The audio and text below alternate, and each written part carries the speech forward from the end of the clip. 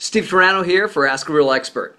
I was checking through my questions and somebody asked about starvation mode. Hey Steve, what do I do when my body goes into starvation mode?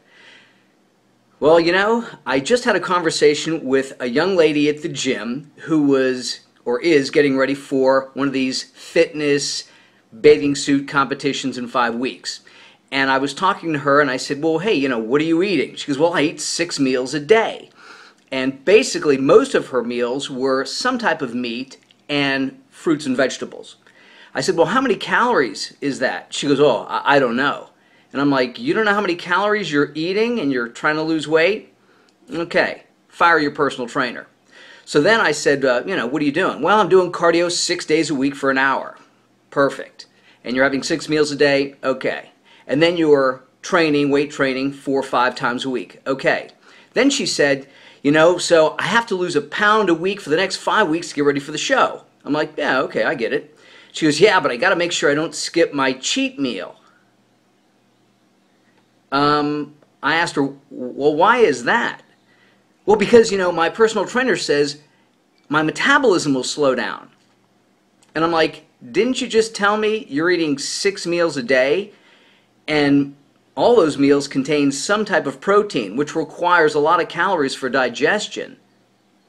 And then I'm thinking, you think eating a slice of pizza 1 time a week that contains 300 calories and probably 50% fat is going to speed up your metabolism? Really?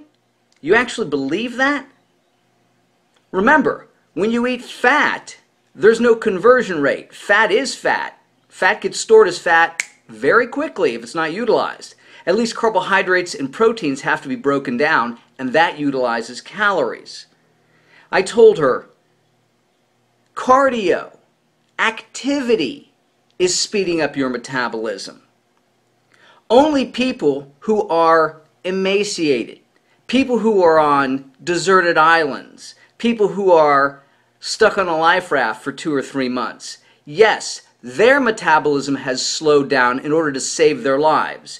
Yes, your metabolism will slow down when you are severely limiting your caloric intake and you're not doing anything, like being on a life raft or a deserted island hoping you're rescued.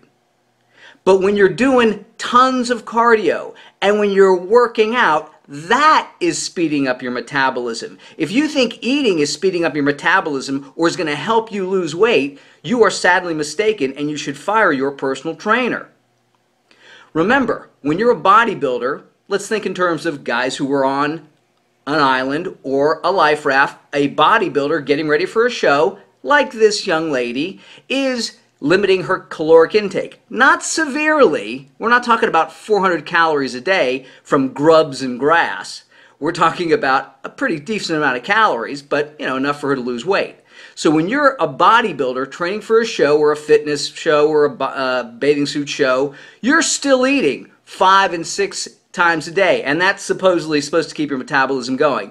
But the fact that you're doing cardio and you're working out, that is designed to burn those last few calories. That is designed to force your body to utilize additional fat. So if this young lady was so worried about losing a pound a week for the next 5 weeks, she should have cut out her cheat calorie, regardless of what her personal trainer said. So these are some of the myths that people just believe and they continue to get perpetuated. And this is why people who are trying to lose weight and they're going, yeah, but I'm eating 19 meals a day and I got a protein shake in the morning, in the afternoon, in the evening, and when I get up in the middle of the night to take a pee, I'm just, I don't know why I'm not losing any weight. Because again, it's these kind of myths that get perpetuated that screw people up who are trying to lose weight. The average person out there, 99.9% of people out there, not bodybuilders, not professionals, not people who are anorexic, the average person who's trying to lose weight, their metabolism is not going to slow down if they decrease their caloric intake. You know what's going to happen? They're going to lose weight effectively. And like I said, only when you decrease your caloric intake significantly and you decrease your body fat levels significantly and your activity levels are very minimal, then your body decreases or the metabolism slows down and then you catabolize muscle. But really, for the average person, 99% of us, you got nothing to worry about. I'm Steve Turano. If you have a question, email me through YouTube at Ask a Real Expert.